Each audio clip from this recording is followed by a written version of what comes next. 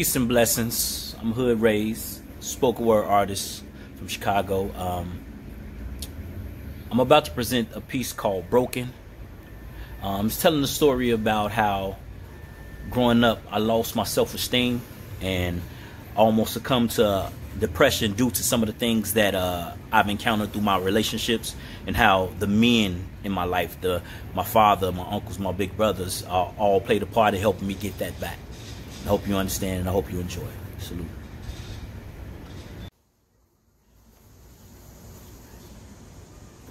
Look into my eyes and tell me what it is you see. As men, we're built off pride, but most are broken just like me. She, and she broke him, then blamed him for being broken.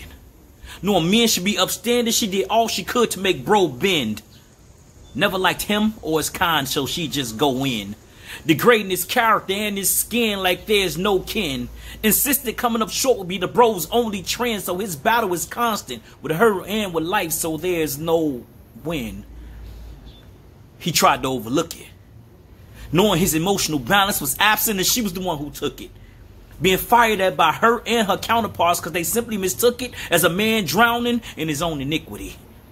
No empathy. Manhood equals canine tendency. That's how they summarize it with their simplicity. Falsified imagery depicts men to be nothing more than sin waiting to happen.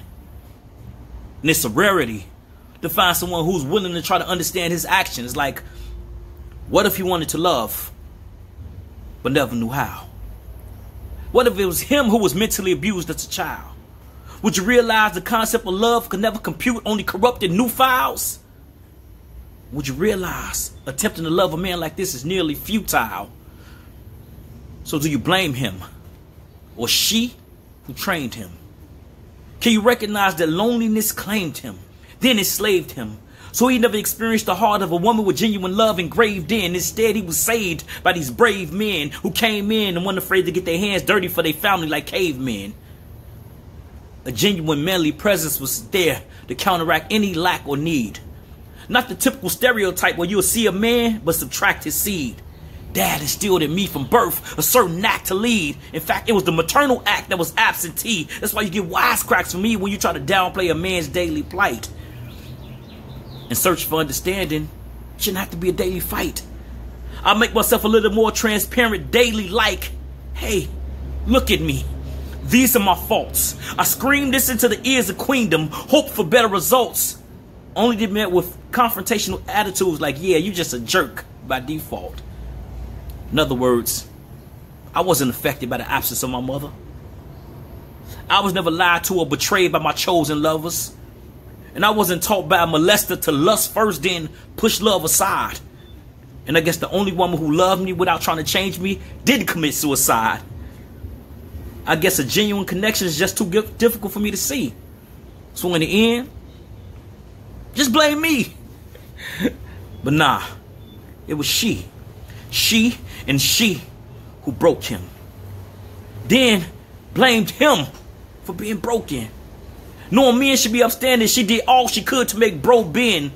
Never liked him or his kind, so she just go in, degrading his character and his skin like there's no kin. Insisted coming up short be the bro's only chance, so his battle is constant with her and with life, so there's no win. So in the end, look into my eyes and tell me what it is you see. As men, we're built off pride, but most are broken just like me. But it's never too late to overcome the things that have been laid in front of you.